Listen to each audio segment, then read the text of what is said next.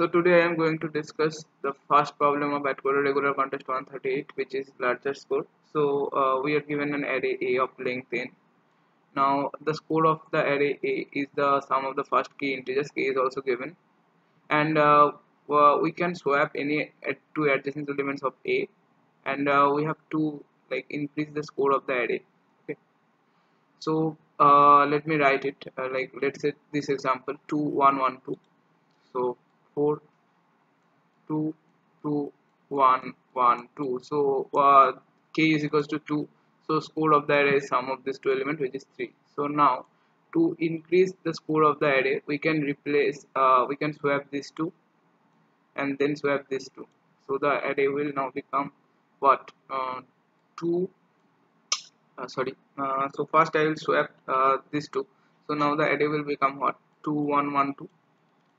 Same no no so first I will swap these two 1 and 2. So the array will become 2 1 2 1. Then I will again swap these two. So the array will become what 2 2 1 1, and the score of the array is what 4. So we have successfully increased the score of the array. So required number of operation is this 1 plus 1, which is 2. So now let's figure out what is our main goal. So let's say so when the answer is impossible, let's say try to figure out. So if the let's say if uh, every element in the first k element of the array is greater than all the elements, greater than equals to all the elements in the latter half of the array. Okay, so let's say this is 3 2 2 1. Okay, so k equals to 3 and equals to 6. So 6 3. Now the first first half of the array or first k elements of the array is greater than the last n minus k elements of the array. So we can't replace any of these three to any of these three. So I think you have already figured out that we have to replace any of this element to any of this element. That's the main goal. Now we will not replace two elements. We will only replace one element, because if we only replace one element with another element, then our score will increase. Let's say from the first of the array we replace A with another element B from the second of the half of the array, where obviously A will be greater than B if the answer is impossible. Okay, so the score will increase by s plus a minus b. So as a is greater than b, so this will be a minus b always be greater than 0. So our score will increase by at least 1. Okay, so it is always obvious that we will replace any of the first k elements of the array to any of the last n minus k elements of the array. So let's say the index of the first half of the array, any element of the first half of the array is I. Let's say take this. So we are replacing this one with this 2. So index of this is 2 if we use one based indexing, and index of this is 4. So the minimum number of swaps required is 4 minus 2, which is equals to 2. So what we have to figure out, so let's jump to our conclusion. So we have to figure out is that we will take any element, let's say any index I from top k elements of the array, first k elements. So 0 less than equal to I less than k if I use 0 based indexing, and I have to take another element j from the latter half of the array. So k less than equal to j less than n. Now our answer will be minimum of this j minus I, where ai is obviously less than aj. Okay, I think this is b and this is a. Okay. B is in the first k elements and A is in the latter half. Okay, so I have to figure out the maximum difference, minimum difference between this j minus I.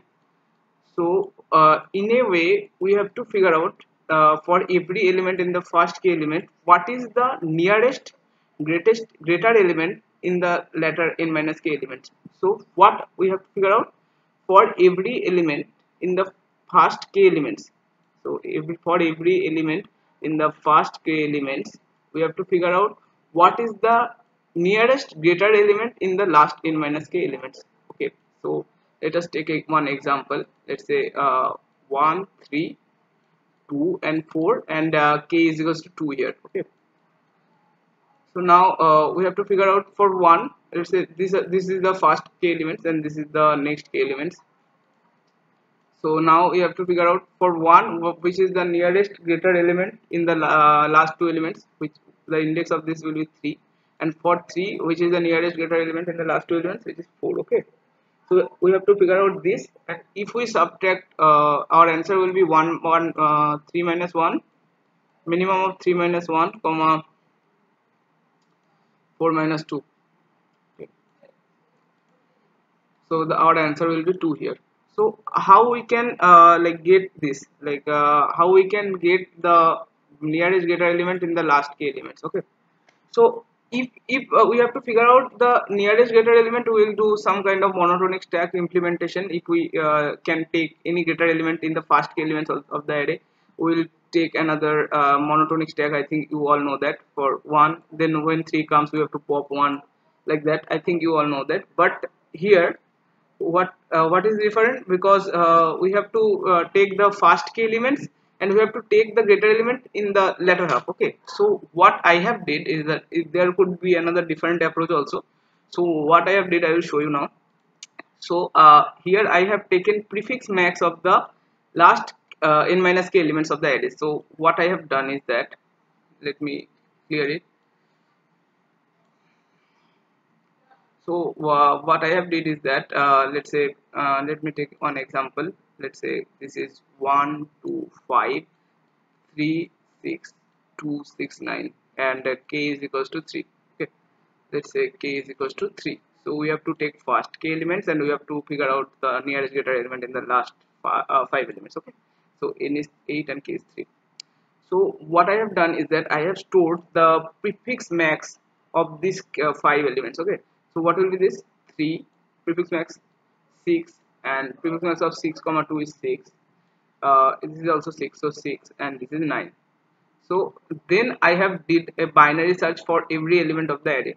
Okay, so for 1 I try to figure out what is the, so let's say L is here and R is here. Okay, so this array is increasing, not strictly increasing but increasing. So I have done a binary search on this array, which is greater than equals to 1. So I will get this index. So for 1, answer will be what? I think 4, if we use 1 based indexing. Okay, for 2, answer will be what? For 2, answer will also be 4, and for 5, answer will be what? For 5, answer will be, I think, 5. So our answer will be what? Answer will be minimum of 4 minus 1 comma 4 minus 2 comma 5 minus 3. So our answer is what? 2. Minimum of this will be 3, equals to 2. I think you got my approach, what I am trying to say. Now let me show you my code. Here I have did my kind of binary search thing. If we fix, I think you already know what I am trying to do. I have already explained. So if our greater element, there is a possibility, if this element is 15, there could not be any greater element. So if greater element is not equals to minus 1, I will store minus 1 if there is no greater element of the current index. Answer equals to minimum of answer comma greater I minus I. So I have stored answer as n plus 5. If the answer is n plus 5, so there will be no greater element of the current index. Let's say take this example 11, 12 and 15. So there will be no greater element of these first k elements in the latter n minus k elements. So I will take answer equals to, I will initialize answer by minus 1 then, and at the end I am printing the answer. I hope you have got my explanation. If you understood the concept, please like the video and subscribe to my channel. Thank you.